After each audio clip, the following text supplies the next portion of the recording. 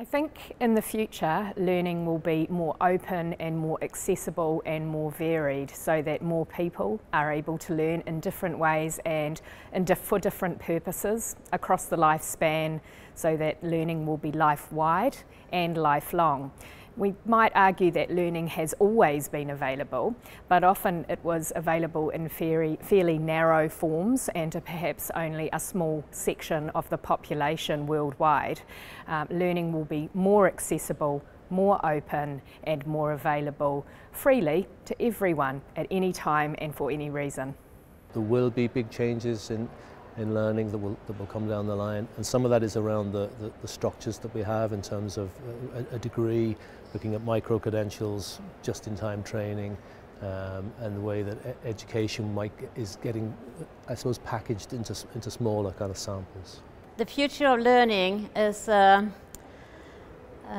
online and digital, because we need to follow and adapt to and be proactive with the UNESCO and United Nations development goals, especially in education, number 4, but also that the SDG 4 have influences and impact on all the other SDGs. And the only way forward is online to reach the education for all. So the future of learning is likely to be much more flexible, more blended, more hybrid across the continuum of formal and informal learning. I think in terms of the process and who is involved in the learning process, I think we're going to see many more stakeholders involved. So it will be in higher education, academics working with learning designers and other stakeholders to make learning more engaging, and especially as it goes more online.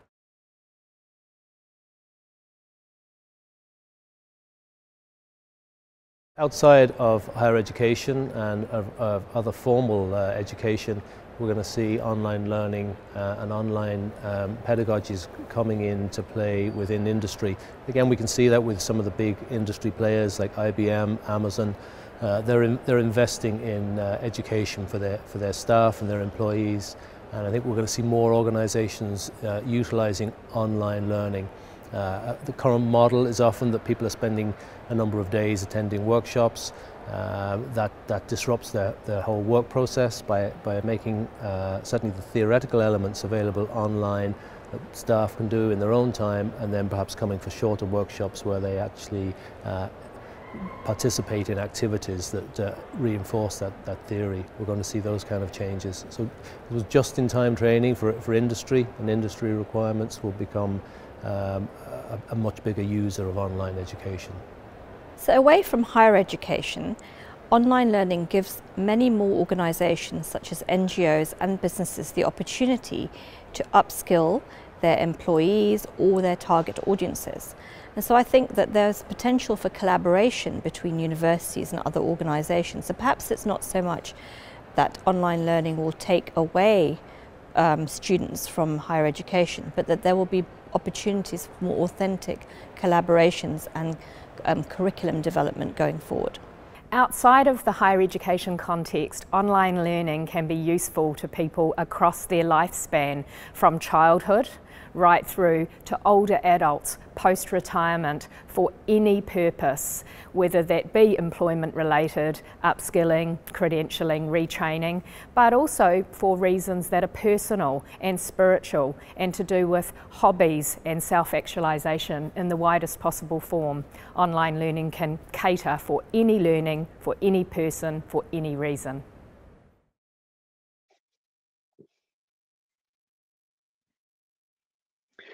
Good afternoon, global learners. Welcome to the Festival of Learning and what is no doubt for me the highlight of our incredible week. Thank you for joining us. I'm absolutely delighted to welcome Sherry Coutu to the floor.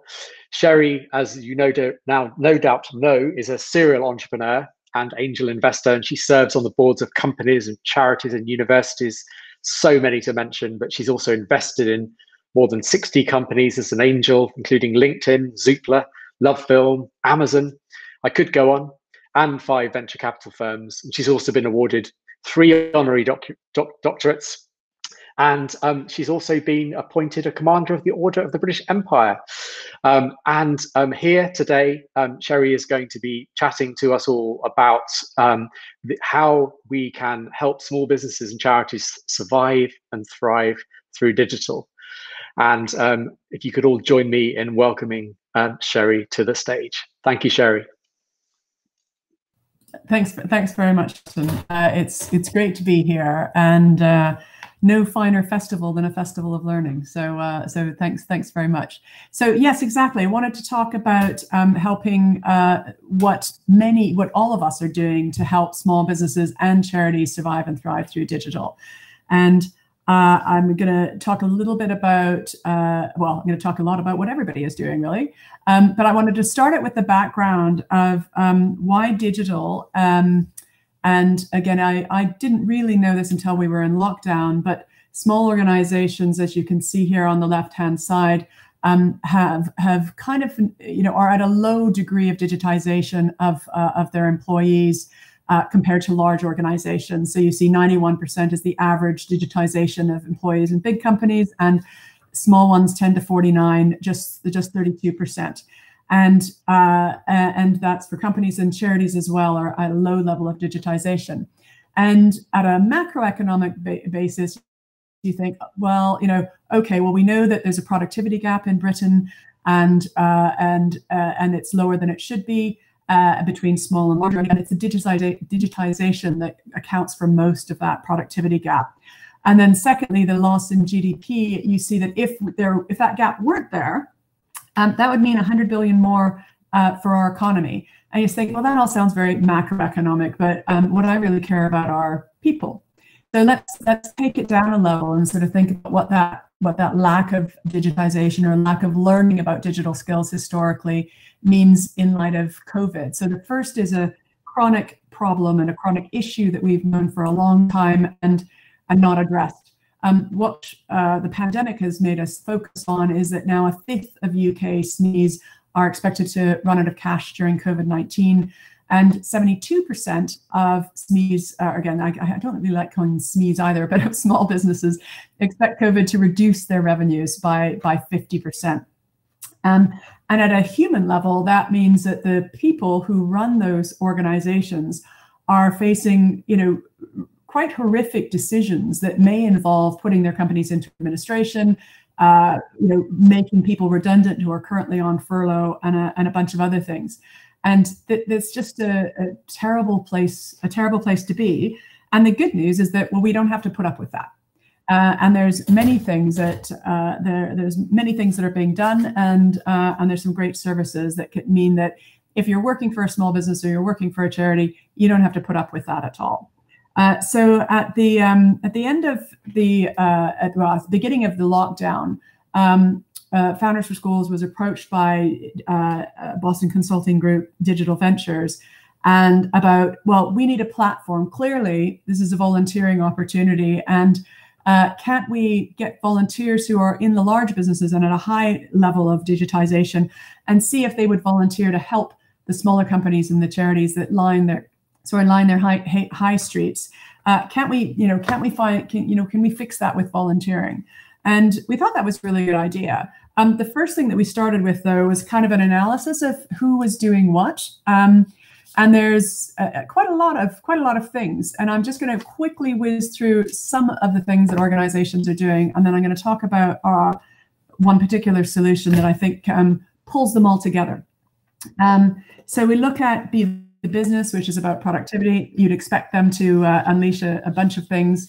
And they put together some great diagnostics and some great material. You had Joe by Save the High Street that put together some great materials about making money to saving money, offering local delivery, negotiating with your landlord, how to help through a bunch of things.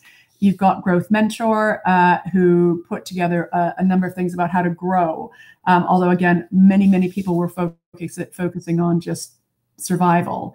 Virgin Startup put together some great webinars for founders, how to keep creative, legal matters, alternative funding, how do you manage on a budget? And again, really, really helpful.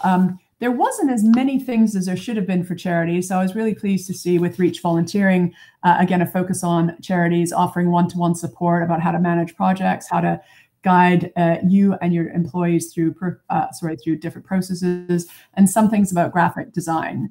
The CBI, as you'd expect, put together a really great coronavirus hub, and again, really focused on materials and webinars and daily daily sort of talks about what they were seeing and how they could help.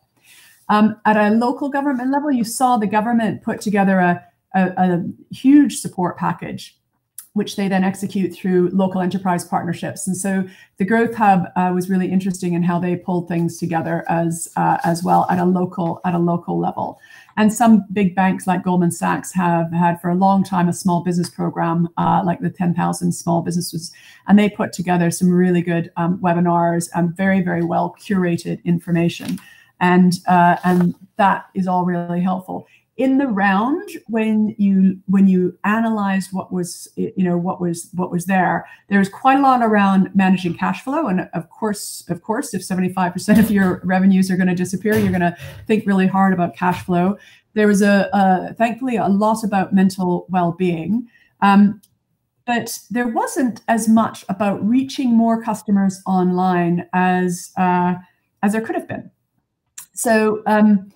So we've worked with, I think, 80 partners at this point to pull together into a single platform so that if you work for a small organization or you work for a charity, there's one place where you can go where you can literally access 80, 90 different partners' information so that can help you from getting a place of low digitization to high digitization. And again, the gap is 91% of people in large businesses have had digital training so they can do their job well and access their customers versus 30% in small businesses. So we've got a 60-point gap to close, and we need to close it quickly because otherwise they're not going to be able to make their payroll and all sorts of other things.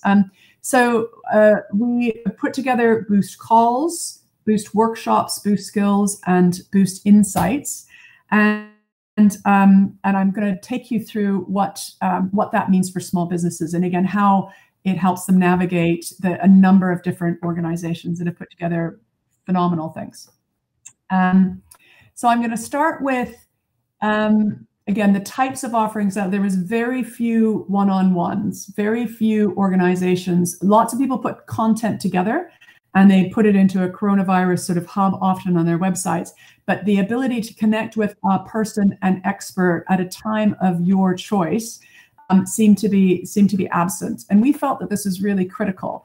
The reason it's really critical is because if you've underinvested before, you're feeling quite vulnerable, you're not really sure where to start.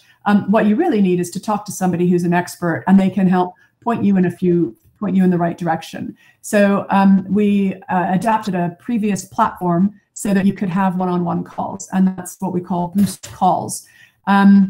We don't think that people should be limited to one call.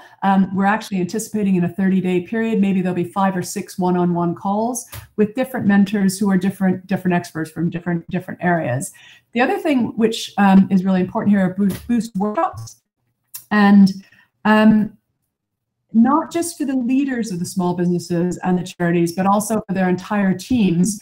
We need to make sure that that everybody has the opportunity to upskill themselves. And so we put together Boost workshops where 30 or 40 people will go, but we expect 8 different companies with 4 or 5 people from each of those companies. They email in what their concerns are at the start, and the presenters work with them and put together a presentation so that you can help 40 different people in 8 or 9 different organizations at a time. I spoke about again a number of organizations who put really brilliant offerings together. In the Boost skills, that's a combination of materials that are specifically for small businesses and for charities to help them get online and to help them with their financing and also to help them with their mental health. Again, at the moment in the Boost Skills library, if that's what you want to call it, there's some fabulous material from FutureLearn. Again, thank you very much, Justin. Again, you've put together amazing lessons and learnings and webinars, and I know that you're committed to putting FutureLearn's committed to putting in more. Google and Google Garage have put together a lot of great webinars. So has LinkedIn, Coursera, BT. CBI, FSB, CMI. So there's now a single place where most organizations' information for small businesses to help survive and get past COVID are there. And the other thing that I think is really important is this fourth pillar. Is we've put together insights so that in your geographic area, you can actually see what's going on. All of this being on a platform makes it a lot easier for everybody to see things. So I just want to go through here what that might look like if you're a small if you lead a small business. Let's say you sign up on the 1st of July and you think your issue is paid social. In that circumstance, we will go into the library and look through sort of 60, 70 different organizations, everything about paid social, and we'll deliver it into your inbox so that you don't have to look through a whole bunch of different websites. It's really delivered straight through to you. You'll get again, that's the personalized email. The next day after you sign up, again, what we imagine happening is a one-to-one notification saying, you said you needed help on this. Your mentor, your mentor has just said yes, and you gave 3 or 4 options about when you were available. This is the one that they've said that they can make. So here's your link to your, here's your link to your video line, and make sure you put it in your calendar. At a local level, it's really important because remember, a lot of the support packages from the government is dispersed at a local government level. So the mapping that we have done with all of the local government is super important. So on here, you can see on the 2nd July, we also pointed them to their local resource, Growth Hub resource, so that they could, at a local level, find out what they need. Now, it's possible that digitally, they can't get that at a local level, but they can get many things at the local. So the mapping of all of the resources on a national basis that are available is super important, and we wanted to make it really easy to navigate that. So the next days later, they've completed their one-to-one call with the expert that we've matched them from. They get a follow-up email and content of that. Now in there, they start implementing their paid social strategy. When people onboard, they let us know the top 3 things on their mind, and so that's when we start going down the tree of the hierarchy of things that they need. So a couple days later, they attend a workshop on SEO basics because they said it was one of the things that they felt they needed. They get a follow-up email from content with that. They schedule their next boost call on landing page optimization because they've now heard that landing page optimization is related to SEO basics, something that they hadn't heard about 2 weeks before, but they now know it's important for them to reach their customers online. Roll forward to a couple of weeks later, you've got another boost call with a different expert. They get the grant that's been awarded from the local authority that they didn't even know they were available for, and they start implementing a bunch of landing page hacks because they've also, in the meantime, sort of rejigged their homepage. And then again, this is just 30 days after the first interaction, they start seeing a decrease in cost per click on Facebook advertising. They get a growth in the conversion rates and a growth in online revenues. That growth in online revenues translates to that organization not having to decide with its directors or its bankers that they need to go into administration or that they've really got a crisis because they've started to see light at the end of the tunnel. Now, historically, it might take years to put together a course like this. And what I that I really love anything about this wretched crisis that we're in, but it has promoted incredible collaboration. And the winner here are the people that are running the small businesses and the charities, particularly in this. So just sort of looking at how you, the match, I want to look a little bit into the calls, because the calls are again, an essential part of this. You can see here the calls in the first month are going for a huge amount in online marketing. You see the pink at the bottom, and then business strategy. Again, they're questioning their business strategy, and maybe their business strategy historically didn't involve, sort of digital, using websites and using e-commerce and things like that. You can see that a number of them are talking about setting up a website for the first time. And again, quite a lot of questions on SEO. So I think if they have set up a website, they discover that they're page 65 on Google in the results because they hadn't thought about SEO and how you optimize on that front. So these are the sorts of questions that we're getting from small businesses that have signed up already. And on the sort of skills distribution, again, the volunteers that are coming to us, again, we're getting a great match. I talked about business strategy, almost equal between business strategy on the supply and the demand. Now that's great. It means that we can do one-on-one calls for that. But in the instances where you get a mismatch, that's when we move into it being a bespoke workshop so that you can hit 30 or 40 people on one thing. And SEO is an example of that. We've got a lot of people who are wanting SEO and less people that know how to advise, less experts that know how to advise on it. Amazingly to me, and again, this is the generosity of the digital industry and people who really care about their own communities. You can see here the amount of time that volunteers are saying that they're willing to dedicate per week over and above their paid job out of their spare time. So you can see, again, about 75% are willing to dedicate between 1 and 5 hours per week because of the crisis. Now, in normal times, I think we'd be lucky if it were, 1 hour a month or 2 hours a month. But what you're seeing here is incredible generosity because the ability to help out in an area of your expertise in your community is something that really speaks to people. So does it work? Does volunteering work? If you're putting an expert together with somebody who's sort of not learned in that, does it work? Well, this is kind of classic education. So of course it works. I just wanted to look here at some of the positive feedback from early testing in calls and workshops.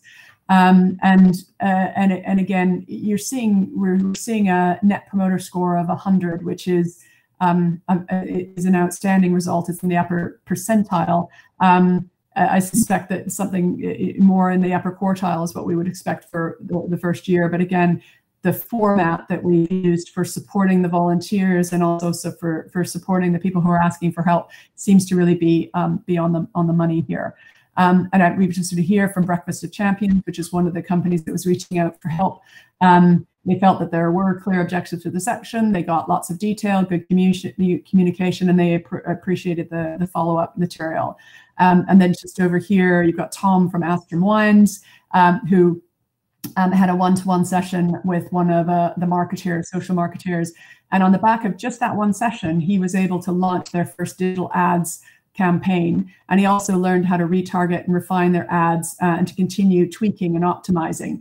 And that gave him the confidence to make the second, the third, the fourth, the fifth step.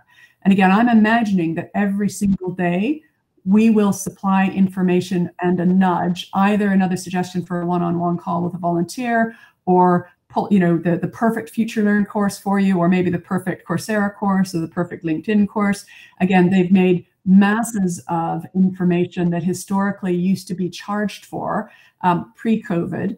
They've made things that historically, again, only money could buy, and now the crisis has bought it, and so it's all completely available for you on a personalized basis, which is amazing. And I just look at one of the other charities that we've helped in this instance. So we go from wine and a company to a charity called Teens in AI, and they, after their first call, they actually were able to focus on what were the essential steps that they should take, and they connected with somebody. And then they also had several follow-on calls with that same mentor. So again, we don't, we'll put people together, once. If they want to keep on that relationship, that's great. It's up to people and volunteers what they do in their spare time. If you're going to pull much time out of people's free time, it has to be really a really good experience for them. And I'm really pleased to say that at the moment, again, the volunteers like helping just as much as the small businesses who previously, didn't go on the digital learning journey like being helped, which is, again, it's rare when this happens. And you can see here the volunteers there. Some of the previous volunteering that they've been encouraged to do might have been, take a whole day out of your schedule and go paint a fence, or go do something physical, or pick up, again, if it's a COVID response, maybe go pick up things for vulnerable people and take it to their home. But the ability to use their sort of knowledge and their skills in a remotely delivered framework really seems to work in this case. You can see Kim, who's a volunteer, talking about, again, she's from Blue Array, which is an SEO company, and she loves the idea of supporting a large group of business leaders. So again, there's 40 business leaders at a swipe that she's been helping out with workshops. Or you look at Cindy here, who loved giving back, and this, I think, was a match in her own community as well. So I think it's amazing how it works. I'm just going to take you through the platform. You either sign up as a person who needs help, or you say you're going to get help. You can see there's calls, workshops, or skills, and then there's a giant library. But that library is just for small business leaders on their digitization journey, and again, so it means that they have to do a lot less searching, which saves them a huge amount of time. First time, there's a tiny little diagnostic to just figure out a little bit more about who you are, and we force you to say what your top 3 needs are. And then you can sort of see here with the different boosts in the journey. We haven't put together a website. We put together a personalized service to help literally millions of individuals navigate very specialized resources to help them get out of COVID. So again, this here, you can just sort of see, hey, you're good to go, book your first call. We can see that you're in the West Midlands, so this is going on. And we can also see that Google Digital Garage, in this case, has an upcoming webinar in the next couple of days that is highly relevant, or it's exactly what you said you wanted to know about. So why don't you join that? And again, I think the combination of local and national resources are super important here. The getting rid of the friction, because again, how do you organize this? So again, the platform collects 8 or 9 different times when you are available, the person who's asking. From a product point of view, we thought, well, why don't you just tell the volunteers? The volunteers will say when they're available, and the people who are asking for the help can just pick something like that. And we really wanted something that empowered the small business leaders and the people who worked for the charities. So we flipped it and said, well, you say when it's convenient for you to meet somebody who's an expert, and we'll see if that works. And it does work. So far, we've got 100% take up rate. So we've not yet been unable to match a volunteer to someone who's asked for help at a time that the person has asked for help, which is, again, extraordinary. It shows the generosity of the community of which we're a part. This is just showing, again, making it super easy. So what we found out from volunteers is they didn't want to make their phone number available or their email available. Again, these are people they don't know. So the solution to that was to, again, whiz up, I can't remember, we're in Switcher Studio at the moment, but Zoom call or Meets or whatever, the ability for them to meet in a place where they didn't divulge their personal information was important. So we've automated that. Really important when you're bringing together people that don't know each other, that you can allow that feedback loop. So after each encounter, be it a webinar, be it a FutureLearn course, be it a LinkedIn course, be it a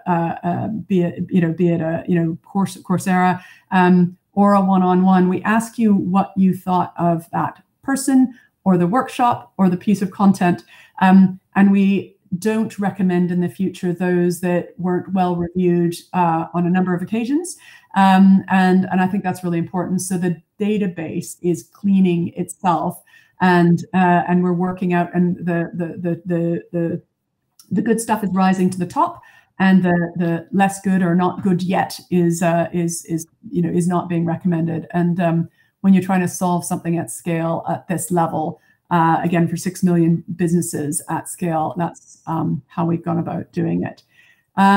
Talked about workshops, which I think are an important part of things. Just the boost skills. Again, you can sort of see here with the library, business strategy was the first and foremost skill. I wanted to talk a little bit about, people have said, well, there are businesses that for-profit supply business strategy. Why would you, aren't you competing with them? This is a crisis, and this is people volunteering an hour or two of their time. If you're looking for somebody to execute or create your business's strategy, that's a different thing, and we're not doing that. What we're doing is helping people get into a position where they know what to do and they know how to execute. Same as online marketing and sales. You remember that was about 30% of the requests that we were given, and setting up a website. But there's a long list of skills and materials that we put together, again, and been amazed with the generosity and creativity of companies like FutureLearn, Google, LinkedIn, Coursera. I think Coursera itself gave us more than £1 million worth of courses to disperse to the small businesses in the UK community. That's a lot of free courses, and that's a lot of waived profit for them as an organization. So again, it's nice to see it. At a local level, one of the things that we also thought was really important for the volunteers was that they were thanked. This is their own free time.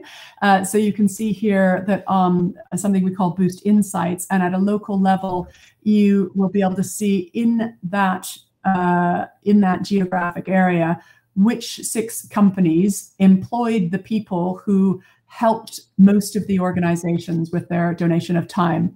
So this is just looking in the Northeast, and it's saying 116 business leaders volunteered 1,422 hours of their time. And then along the bottom, you see the photos of the actual individuals with their pictures. That's just the last 6 people, in this case, the Northeast, who had volunteered their time. This is people's free time. So we wanted to think of a way of celebrating what they were doing in their communities. And hopefully every single journalist in the world will be clicking the alert button. You can follow this in your local community, and you can see what's going on in your local community. And I think thanking folks who are helping out in their communities is really important. From a central government point of view, often you've got tens of millions of pounds or hundreds of millions of pounds, in this case billions of pounds, that are being put, made available. We've also created here again sort of a feature that allows you to, by local authority, or in Scotland DIW group, or in England local enterprise partnership, to see the number of boosts that have taken place.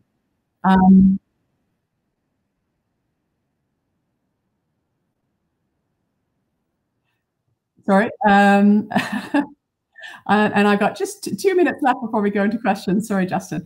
And just here, I wanted to highlight something that has been really amazing from this project. And this is just some of the organizations that have come together in the last sort of six or 8 weeks and donated time, their content, or their materials, again with incredible generosity, to solve this problem. So again, we've had a huge amount of help from DCMS, and particularly the Digital Skills Partnership. And if you look at Bays with their growth hubs, and Innovate UK, again, their support and matching, the people who they've given finance to, they love the idea of also giving them mentoring, so that their people on a one-to-one basis can also build themselves up in the most effective way to make sure that they get their online revenues. CBI, Chamber of Commerce, IOD, FSB, Tech UK have all been absolutely amazing partners. The material that they've put together, that they've welcomed us distributing it, and within our journey, and they've done, they've helped promote it and a number of other things to their members. Catalyst, Growth Mentor, Tech London Advocates have been amazing partners. From corporates, Google this morning again sort of talked about how they were donating at least 10,000 hours of Googlers' time in the UK over this platform. Huge generosity, which is amazing. And also they've done really great things on Google My Business and Google Garage. Facebook has been huge. LinkedIn, hundreds of hours of courses made available straight into your inbox because of their generosity to share what they've got. Same goes for Bloomberg and Coursera, Barclays, Visa, Experian.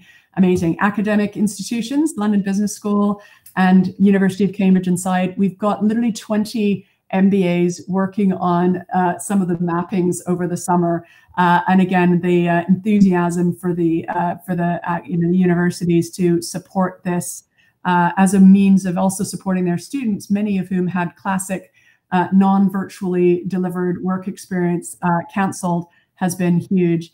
And again, a shout out to McCann, Peerpoint, Array, Clear Channel, and PhD. They've hosted a lot of webinars and really changed a lot of people's lives. And I'll finish up with McCann, who put a team on this, and you can just see on this page the most exquisitely beautiful branding and that they've made available to us with the team that they put together. So it's been a team effort. Clear Channel as well gave us more than 1,000 billboards throughout the country, so that anybody who happens to be walking past a billboard, which hopefully will be more now, can see that there's help there for them. So excited about where we are. Been amazed with people coming together from government, business, experts, corporates, academics, and agencies to really address a problem that is all of our problem, but also a solution and opportunity for all of us. So thank you. I think that's probably the end of my sort of 30 minutes. I'm very happy to answer questions. It's one of the good things that I think has come out of this horrendous pandemic that we're in, is watching the community come together and not put up with the status quo of, oh, this is a really bad problem, but just saying, no, this is a bad problem, but we can kick this. So. Yeah. Well, thank you very much, Sherry. That was amazing. It was inspiring. I think virtual hand claps can be heard resonating across the internet right now. So we've had some really great questions being asked as you've been speaking. Please, everyone listening, watching, please keep adding those to the chat line. I'll try and get as many of those as I can. But starting, Sherry, I think really for me, how do we harness this momentum to keep this kind of initiative going kind of post-COVID? Well, I think it's a great question. Volunteering has always been a big part of my life, and I think it's a big part of lots of people's lives. So, well, let's get past COVID first would be my thing. I mean, we're by no means past COVID, but many people have said, so you've set this up to solve COVID. What happens in 12 months' time? I think there's a huge necessity of bringing together the community to help people continue to relearn. And with our industries restructuring at the rate that they're restructuring, if you can, as a volunteer expert in an area, find somebody who needs, it's like a needle in a haystack. I'm willing generally to help people on double-sided marketplaces, but because that's what I view myself as an expert in, but not everybody needs that. So how do you bring that together? And I think that platforms like this are perfect for that. So, be it, and we were approached by Boston Consulting Group Digital Ventures because we had a volunteering platform.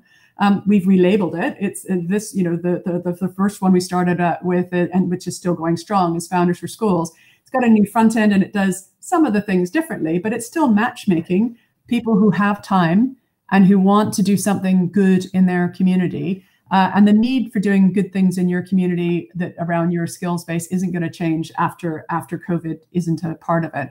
But the time pressure we all face is going to remain. So I love the fact that it takes about 15 seconds to sign on.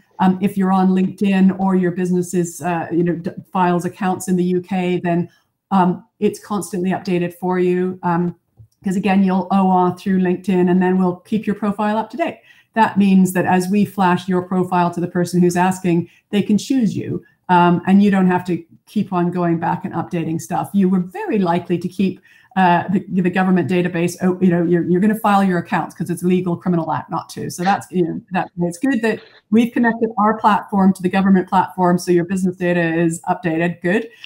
Very unlikely that you're going to disconnect from LinkedIn, I would say, and I would hope. So, when you update LinkedIn, you also update your profile on Digital Boost, and those are time-saving things. We're gonna, and then if you want to give help in, something very niche, perfect. Somebody in that long chain, that long tail is going to need that. And our little algorithms are going to pick up that there's a supply and demand ability to match the two together. And that, that will persist well after, again, and it was pre-COVID that we put together the volunteering platform that enabled that. And the same goes for, FutureLearn's courses and LinkedIn courses. Is you need this? It's like, well, we know from the mapping exercise we did with FutureLearn that there is a course that's available, and that's just it's a 2 or 3 hour one. It's perfect. This person's in crisis. They don't have 6 months to go off and get a Harvard MBA or something like that, but they do have a few hours to solve out a real threat to their business. Boom, here you go. So the mapping that we have done in the last few weeks will give and give and give and give, to the community from here on in.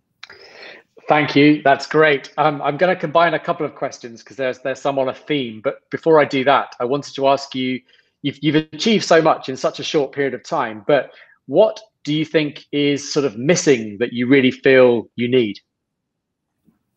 Well, I think we are almost at day 0 of the coronavirus pandemic. So what we have is a functioning platform that is capable of super connecting volunteers with people who are asking for help.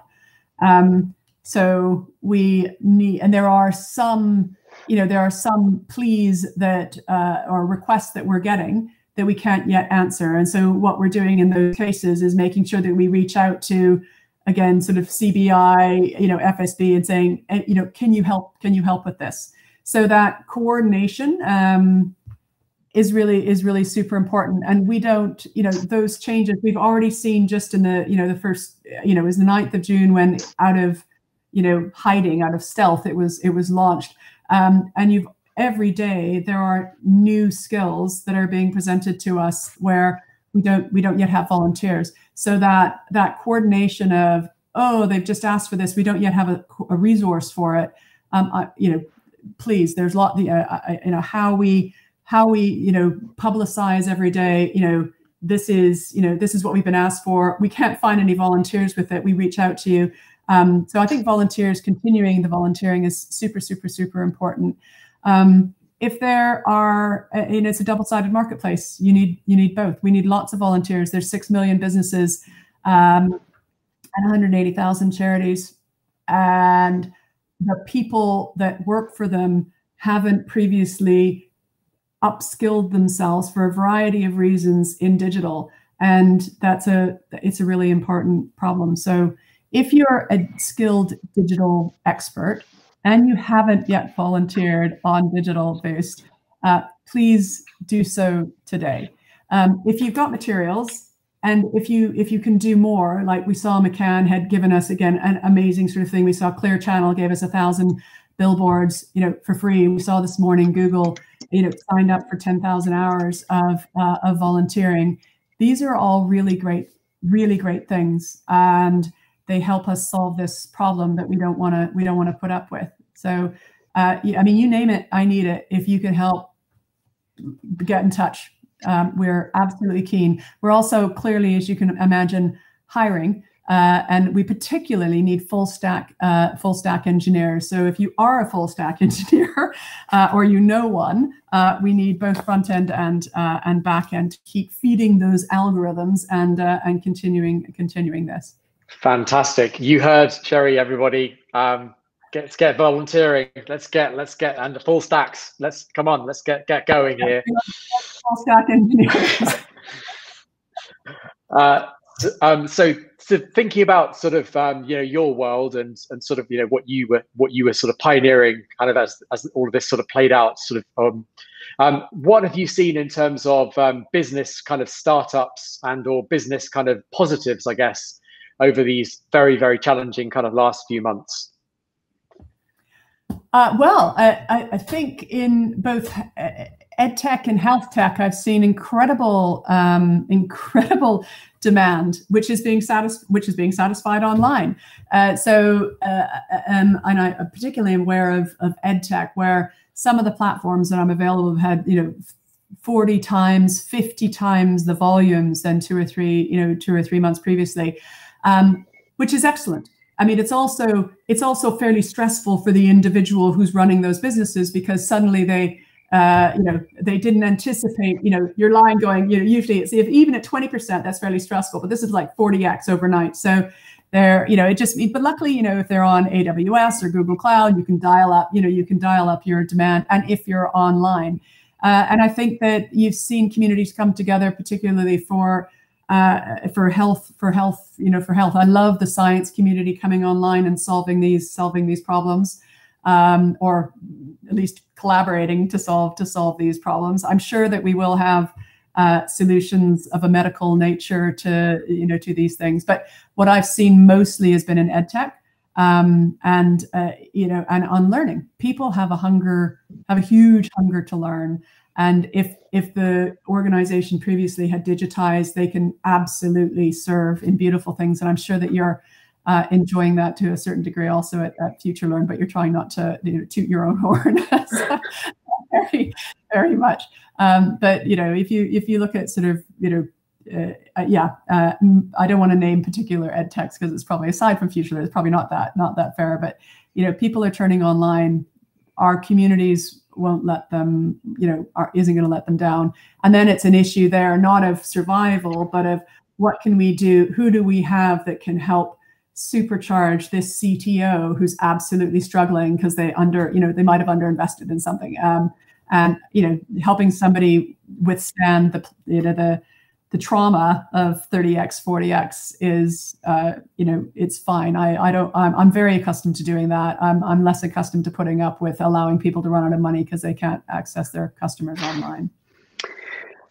And I think possibly time for one more question. If we were kind of to project forward, say, 5, maybe even 10 years, and sort of be able to kind of reflect back on this period, what would we like to kind of be able to kind of see as we look back as being the sort of seismic sort of shifts that you've sort of mentioned in your presentation today, and perhaps kind of share some light on kind of what you'd like us to kind of be able to look back on this tough time and say, these outcomes, they were tough, but the world is better for it. We come together, volunteering online, etc. Well, I'd love to see, I sort of pointed out that there's a 60-point delta between digitalization of people and big businesses or small businesses. That should be eradicated, and I don't want to wait 5 years. I'd like to actually eradicate that within a year. But 5 years might be more reasonable. No, a year. Let's say even 3 months. It's unacceptable to have that. So I think that should be eradicated. It will accelerate the move to digital, and that will sort out the productivity issue, which people have been really annoyed by for a long time.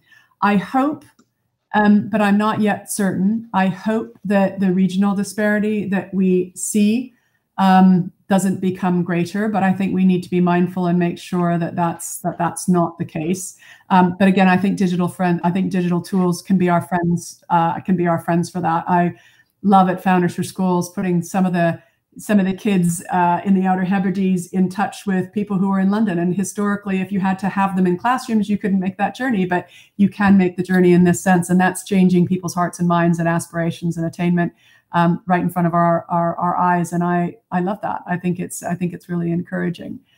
I hope that we will see in 10 years a vaccine, and maybe we'll be a lot more prepared for the next pandemic that comes, so that it's not as painful an exercise. But this isn't the first, and it won't be the last. I hope it's the worst. But really the main thing is accelerate to digital, allow people to work from home a lot more. I think that it's really quite exciting. I mean, I do miss people, and I'm looking forward to seeing others more frequently, but it is pretty terrific to be able to work from home and only think about commuting in, maybe, again, I live in Cambridge, but maybe 1 or 2 days a week rather than as frequently, and you're just as productive. Having mass adoption of these tools and having them work, this has actually worked quite well. I think the ability to communicate with others and to learn together and solve problems together, I think that will be significantly enhanced. And maybe it felt uncomfortable having a Zoom or other video conversation months ago, and maybe we felt that we had to all gather into a giant hall in order to be able to understand each other. But I think that some of these tools allow us to be much more connected than they were together, and only good things can come out of that. I'm trying not to put my investor hat on, but I reckon we're going to see some absolutely phenomenal global dominant companies that come out because they've solved this problem, or this panoply of problems that we have. And that will be terrific for humanity. It will probably be very terrific for some of the investors in that. I can only wish more power to the entrepreneurs that are focusing on solving those problems. The best thing for an entrepreneur is to solve on a problem that to focus on a problem that everybody wants to solve. Well, there's a few problems that we need solving, and here's a great opportunity to focus on that. Well, Sherry, listen, you've once again sort of put your entrepreneurial hat on, and we've all been incredibly impressed by just hearing your story of how you've endeavoured to solve another problem in your long list of problem-solving career to date. And thank you for joining us as part of this kind of globally connected community this afternoon. It's been really fantastic to kind of listen and ask you kind of to get your sort of thoughts on things. So thank you, everybody, for participating. I think that really does conclude FutureLearn's Festival of Learning. What a festival that's been. We're looking forward to sharing with you the dates for the next. Sherry, thank you so much for being with us today. And thank you all for attending. Thank you for your questions. And thanks to all of the organisers as well for making this such a great week and a great session. I think that's it for me now. So I'll sort of sign off and hope to see you all in the real world soon.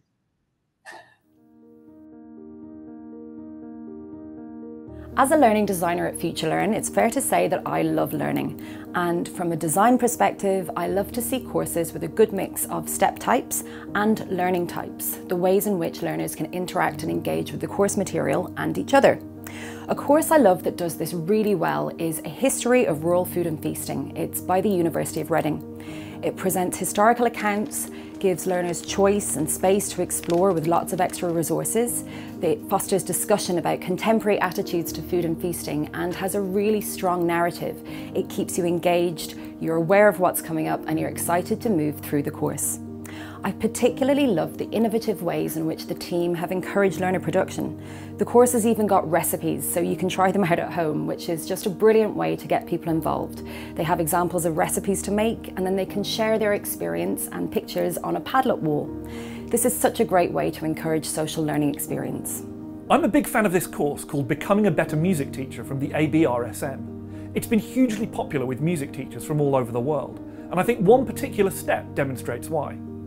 Early on in the course, the instructors introduced the concept of a teaching philosophy, basically the core principles that lie at the heart of someone's approach to teaching. They then used the discussion step to ask learners to share their own personal teaching philosophies.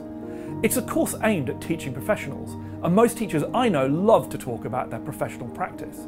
So as you can imagine, the question elicits some rich responses. These are a few responses from music teachers taking the course. My philosophy is to inspire a love of music through self-expression instead of aiming to achieve perfect technicality. Music should be fun, and pupils love doing it. Pupils will only be motivated to improve if they have a genuine love of what they're doing. My new philosophy is to build the skills of students to read music in the same way they would read their favourite book. This starts with teaching them how to read music, then exploring the story of each musical piece. My teaching philosophy is to inspire pupils of all ages. My instruction is always tailored to the individual needs of the pupil. I enjoy the challenge of making my lessons interesting and fun and being part of their musical journey. But as you can see, the engagement from these teachers is very high, making it a fantastic example of social learning as well as an opportunity for individual reflection. My favourite FutureLearn course that I've done was called Gravity, the Big Bang, Black Holes and Gravitational Waves by Parry Diderot. I actually did this course a couple of years ago, but because it was presented in such an interesting way, it's really stuck in my mind. I love learning more about physics and our universe, and for me this course was special because it was packed with such engaging and sometimes very funny videos that really helped me understand the material. So for example, in this step, looking at the law of falling bodies, the lead educator uses a mixture of special effects, real-time experiments and traditional classroom techniques, so I think he uses a whiteboard to bring physics to life. You really feel like you're in a personal classroom with him, just with the added benefit of a green screen. You don't feel like you're being lectured to, it's more like you're having a really engaging conversation, and that's the reason I'll remember the course for years to come.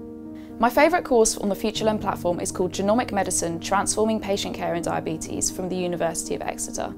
As a type 1 diabetic myself, I found this course really informative. When I was diagnosed at 16, type 1 diabetes was only ever explained to me at a very basic level, and access to this course meant that I could learn so much more about my condition that I never even knew. The social learning community on this course is made up of a mixture of healthcare professionals and people who either have type 1 diabetes themselves or have someone close to them affected by the condition. I particularly appreciated the patient stories throughout the course, and I found Dan's story in week 2 particularly memorable, as we were diagnosed at the same age, and I could really relate to this story. I'm really thankful that this course exists on the platform and is a resource for people across the world living with diabetes. I love learning that helps connect an online course to things I can show people easily and help them see why the topic I'm studying is fun and engaging. I'm quite digital and a bit of a paperphobe, so it may surprise people when I say one of my favourite courses on FutureLearn is Flexagons and the Math Behind Twisted Paper with Yossi Elran from the Weizmann Institute of Science. Yossi has a wonderful ability to bridge that awkward gap between the digital platform of FutureLearn with our own world by using just colourful pieces of paper. Several parts of the course encourage learners to leave the platform in order to print out templates of folding paper that help explain complex mathematics and the curious minds of mathematicians. Look, it's a folding piece of paper. The purpose is to talk about the way these mathematical marvels work and why they have captured people's imaginations for many years. They even inspired Richard Feynman's work that led to a Nobel Prize. I enjoy this course on a personal level because it uses very lo-fi technology, paper, which can go from explaining why a one-edged piece of twisted paper could lead you on a journey of complex maths and discovery.